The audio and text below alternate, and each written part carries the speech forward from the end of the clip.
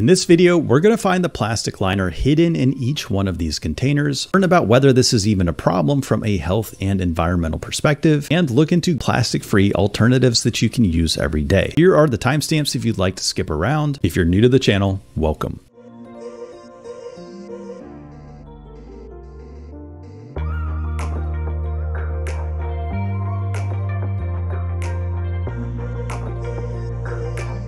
So if you're on the same corners of the internet as I am, you've probably seen a video where something like this aluminum Coke can is dissolved and you can actually see the plastic liner on the inside. Thing is, this kind of paper cup also has a plastic liner. And next time you go to somewhere like a Subway or a Jersey Mike's that has this kind of cup, look inside it and you'll notice that when you have a light reflecting off of it, like from the sun or from an overhead light, it's just a lot shinier than regular paper. That's because there's a layer of plastic on the inside. And this is an aluminum bottle you've probably heard of before from the company Sigg. It's a really well-known brand and company. It also has a plastic liner on the inside. If you've ever seen the series on TV, How It's Made, they have an entire segment about how these are manufactured. And you can actually see the part in the manufacturing process where a nozzle is stuck into the bottle and they spray a very fine mist of plastic and then they heat it up a little bit to harden it. So what we're gonna do is add some drain cleaner, which has sodium hydroxide. It's a very powerful base and it cuts through the aluminum. This aluminum on the Sigg bottle is a lot thicker, so I honestly don't know what to expect there, but we're gonna do it anyways and see what happens. So the first thing we're gonna do is take a bit of sandpaper and actually rough up the outsides of each one of these containers. Because in the videos I've seen, like with this aluminum can in particular, it really helps corrode it and break it down more quickly. And I'm only gonna sand down half of the Coca-Cola bottle because I'm curious how much that paint actually resists that corrosion.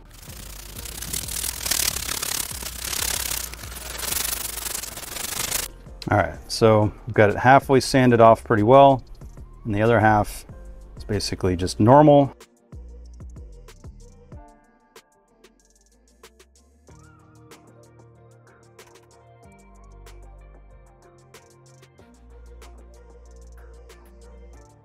Right after adding the drain cleaner, the paper cup is not doing anything. This is expected because it won't have the same kind of chemical reaction as the aluminum. And I'm really just trying to saturate the paper over time to be able to peel it away later. The soda can is already starting to bubble some, but it will take some time to really get going. The Sigg bottle isn't doing anything yet, and that's mainly because the aluminum is anodized, which is a process that makes a very thin outer layer of the aluminum corrosion resistant without having to rely on a plastic liner or paint. I checked again at 30 minutes and the paper cup is starting to look saturated, but there's still not much to look at there. The soda can is reacting a lot at this point and there are bubbles billowing off of the can. Reaction between the sodium hydroxide and the drain cleaner and the aluminum releases hydrogen gas, which are the bubbles that you're seeing here. Sigg bottle doesn't appear at this point to be reacting much at all, but if you look very closely, you can actually see some bubbles at the base of the bottle. It's not much to look at yet, but give it time and you'll see how that slowly eats away at the bottle. At 60 minutes, the paper cup is really saturated, but it still has a ways to go. The aluminum can is pretty much completely dissolved where it was sanded, and the Sigg bottle looks almost the same as before. I waited until 90 minutes to really start inspecting the soda can, and you can see the folds in the plastic here when I press against it. And because I only dissolved half of the can, the plastic liner tore really easily right at the edge of the aluminum, and I actually had an accident and spilled the soda everywhere. After that, you could easily see the plastic liner and it was really easy to tear apart and remove. The paper cup and Sigg bottle still had a ways to go, so I put them back in the drain cleaner and left them overnight. One day later, not much had changed and I wasn't sure how much we'd be able to see from the cup and the bottle in this experiment. But after 4 days, the paper had broken down and loosened enough from the plastic liner that I was able to peel it away pretty easily. After that, it was really easy to see that plastic liner on the inside. It was surprisingly strong too, holding up to a lot more abuse than the soda can liner. Then I checked the Sigg bottle and by then it had started noticeably dissolving in a few spots around the bottom edge. I'm not entirely sure why the corrosion was focused here because my understanding is that these bottles are made by extruding a single solid aluminum puck. And I would have imagined that the anodizing process would have covered the entire outside of the bottle. But if you know more about why it corroded more on the bottom, let me know what you think in the comments. I let it sit another 3 days and by day 7, 2 spots had dissolved enough that you could actually see through the entire bottle. It was also dissolved to a point that I was easily able to pry the bottom open, and that gives you a much better look at that plastic liner. The brownish gold color that you see on the inside, that's the plastic. At first it looks like there's a second plastic liner on the outside, but when that outer layer had dried some, it became apparent that was actually just the thin layer of anodized aluminum. In the end, I was able to get a good look at the plastic liner on the cup, the can, and the bottle. But the question is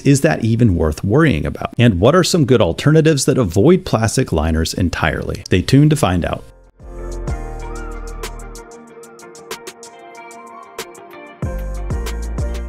So now you've seen the hidden plastic liner in all three of these containers, and it's a practical and inexpensive way for manufacturers to offer drinks. But the question is it safe? This is where it starts to get a little murky. It's worth noting that all of the plastic liners you've seen in this video are classified as food safe. But the thing is, plastic containers have a long, troubled history with our health, and it usually relates to growing research over time about certain chemicals that we've used in plastics for decades, but then we eventually find out they can have negative effects on your health. BPAs and phthalates were all in the news in the late 2000s because of their effects on hormone regulation in your body. That's what fueled the public's transition away from reusable plastic bottles like Nalgene's to stainless steel ones like clean canteens. Interestingly, Sigg was a haven at first for many Nalgene refugees. Then it came out that the company had used misleading marketing that had made many loyal customers believe it was BPA free when in fact it wasn't. And they only changed their formulation around 2008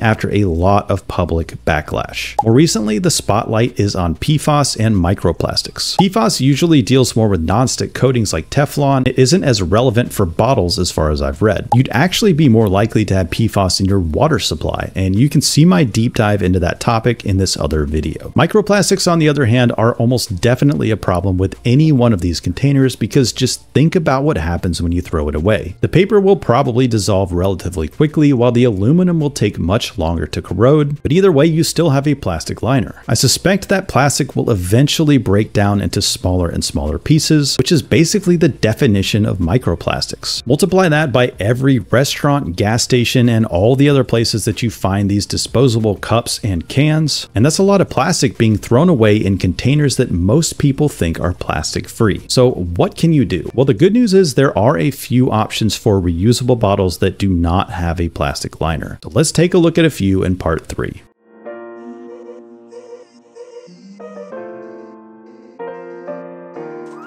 Now, it's impossible to completely avoid plastic contact with your water because so much of our public water supply is moved through plastic pipes. But if you're one of those people who understandably wants to control what you can and avoid using paper cups and aluminum cans that could contribute to the growing microplastic problem, consider going with a reusable stainless steel or glass bottle. No stainless steel bottles I'm aware of have a plastic liner, so going with popular brands like Owala, Yeti, Stanley, or Hydro Flask is a great option. Unless you have a nickel allergy, it's a really safe bet. And if you get something like an Owala with a straw, consider swapping out the standard plastic straw for a stainless steel one. Glass does not contain plastic at all. There are a bunch of those to choose from, including Life Factory, Elo, and W&P Porter. One interesting option that I found about recently is Just One Bottle, which has a glass bottle that goes inside an insulated stainless steel one, so you can drink from glass while having vacuum insulation. If you really want to go all out, you could also look for a bottle with stainless steel under the lid. Some of the better options I've seen with stainless steel bottles include Healthy Human, Eco Vessel, some clean canteen bottles, and Hydro Flask with their stainless steel lid that's sold separately. For glass, one I've seen for a while is Mayu, but it looks like there are a lot more comparable options on Amazon now. I'll leave a link to some of these bottles as well as our best bottle calculator in the description. You can rank different criteria like easiest to clean or most durable, and then the calculator will recommend the best fit for you. As of today, it doesn't have a ranking criteria for avoiding plastic, but I am planning to add that when I finish an upcoming video about the safest water bottle materials. And as always, remember to clean your bottles regularly. All of these potential health issues with plastic pale in comparison to the health risks with having a dirty water bottle that has not been cleaned for a long time and has bacteria and mold buildup. I'll leave a link to a video with our recommended cleaning schedule in the description. Hope this helps, and happy hydrating.